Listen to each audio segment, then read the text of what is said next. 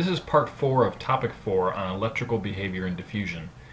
In this part of the notes we'll be talking about solid state diffusion, what it requires to happen, and what it is exactly.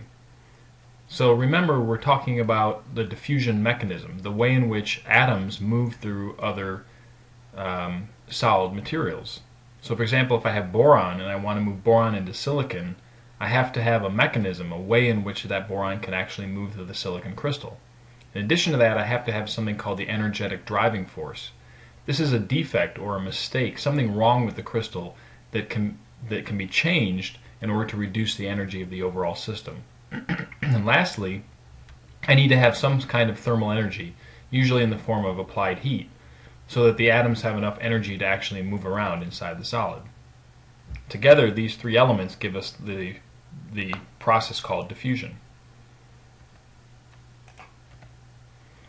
So what is diffusion? It's the redistribution of material by thermally activated atomic motion in order to reduce an energetic driving force.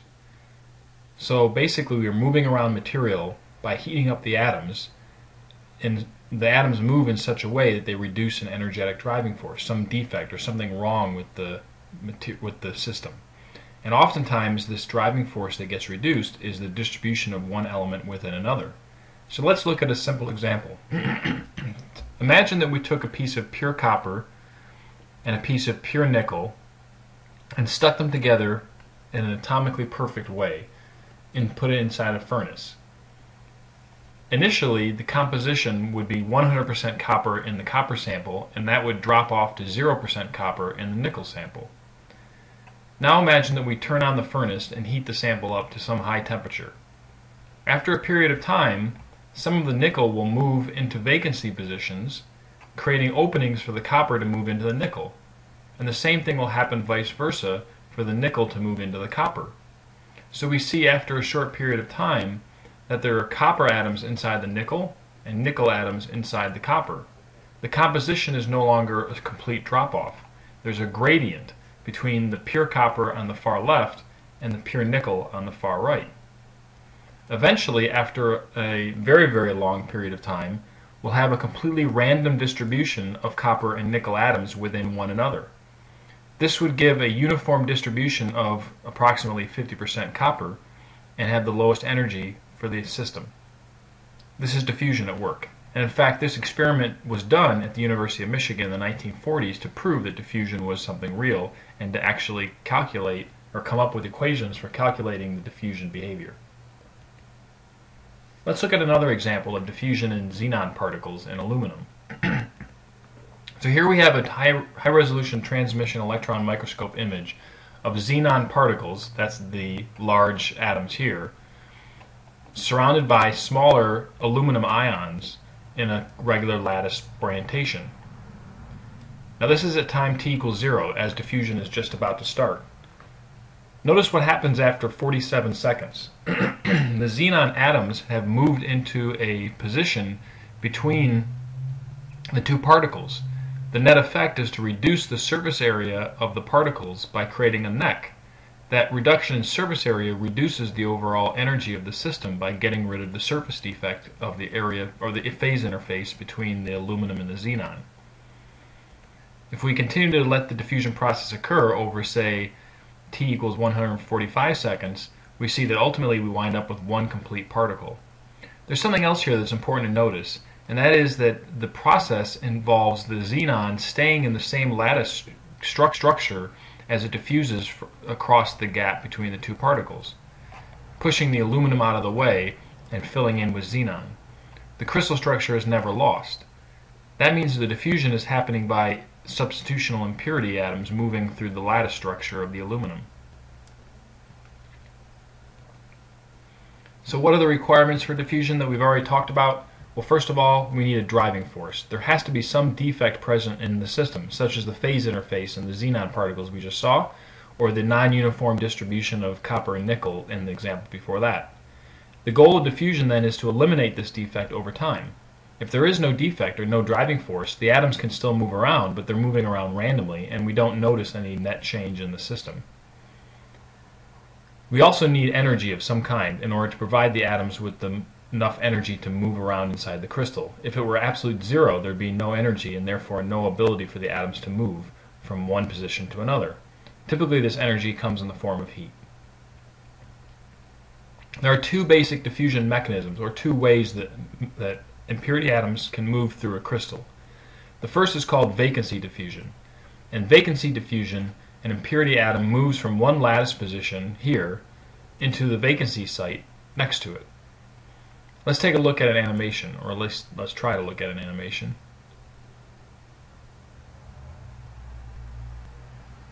No, it's not going to work. The link is broken. That's too bad.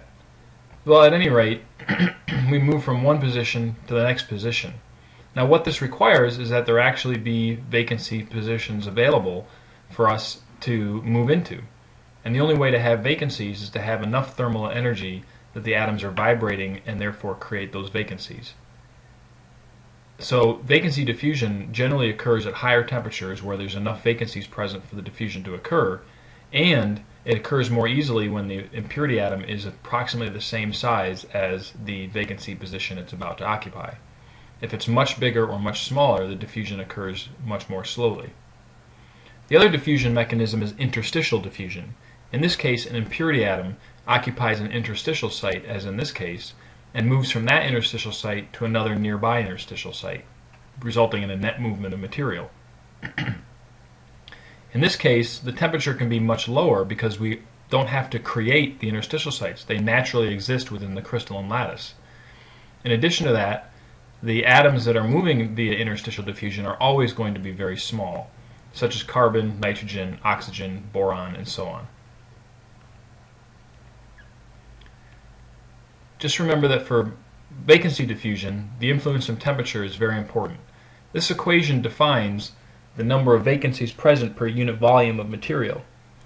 And if we took n sub v, the number of vacancies, and divided by n, the number of lattice sites, we could calculate the percentage of lattice sites that are actually occupied by vacancies.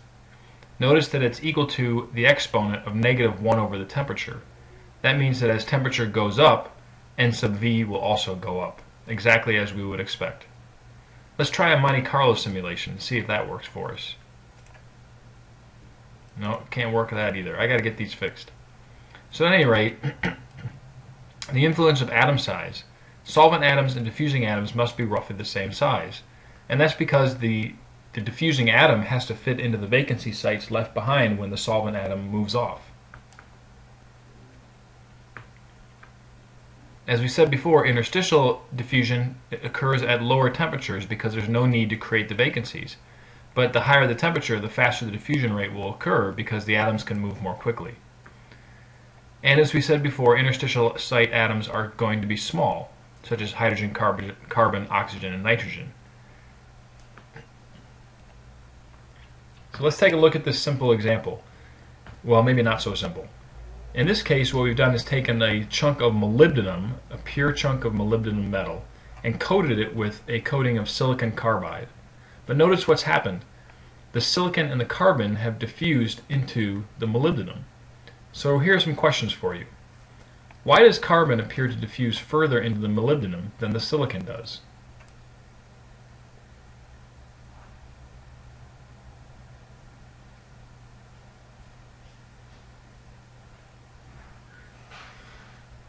The answer to this question is that carbon is a much smaller element and therefore is diffusing via interstitial diffusion.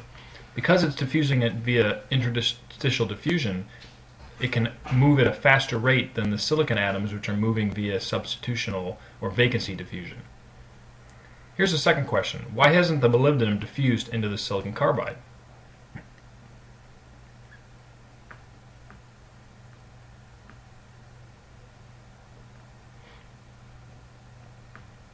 Well, we have to remember that molybdenum is a relatively large element.